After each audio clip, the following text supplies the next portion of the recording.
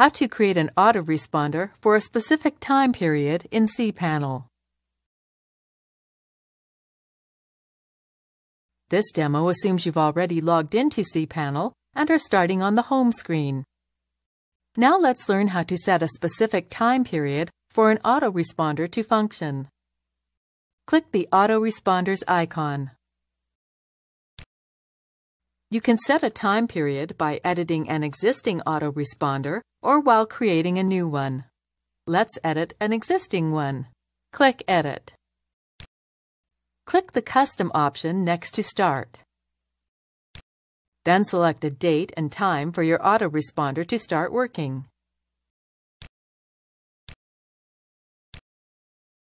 Click Custom by Stop and choose a date and time for it to stop working.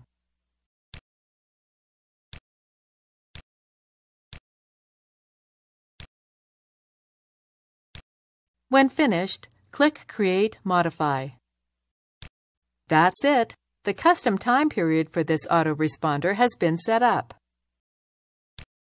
This is the end of the tutorial. You now know how to set a specific time period for an autoresponder to function.